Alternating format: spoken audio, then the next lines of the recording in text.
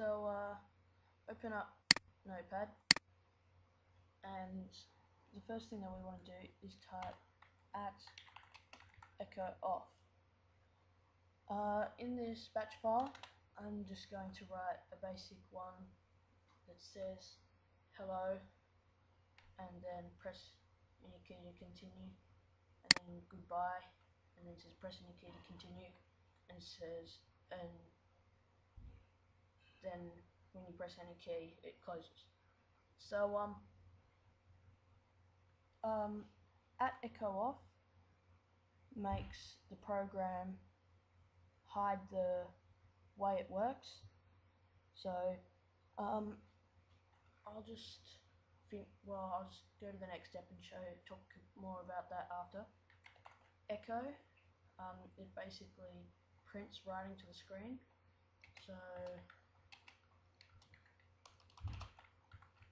hello user, and then I can go pause. Now what pause does is it makes the program have a pause, so you don't press anything and it just says press any key to continue. And then I'll go echo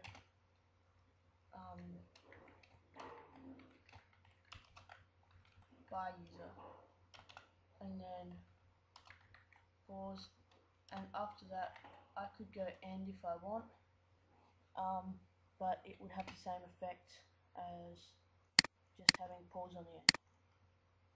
So once we've done that, we'll just call it anything.bat,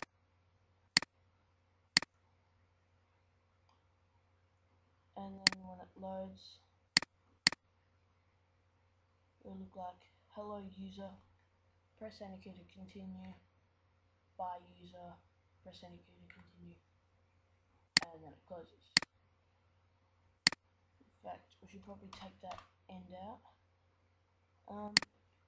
We can, if it looks too bunched up, we can have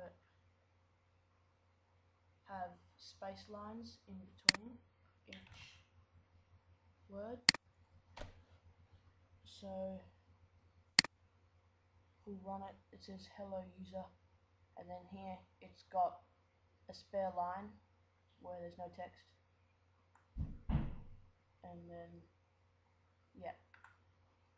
But if we didn't have @echo off,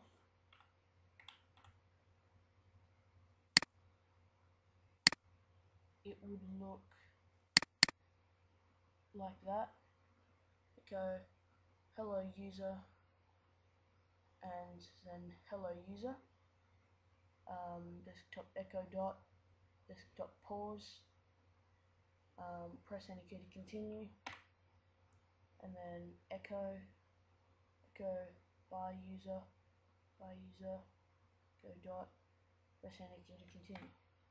And so it's that against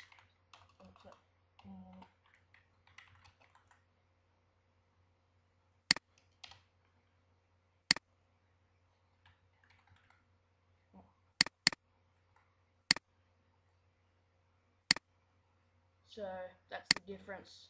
It just shows you this is the program all by itself, and this is the program without the @echo off at the top. And if we had the program without the @ on it, it would show the program as echo off, and then it would show it without the rest of the programming. So that's why we have the symbol, to make echo off apply to itself. And that's the tutorial about making a batch file.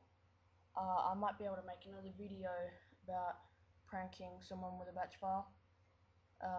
If you've got any questions, just send me an email to grady@gradyspodcasts.zzn.com or visit my website.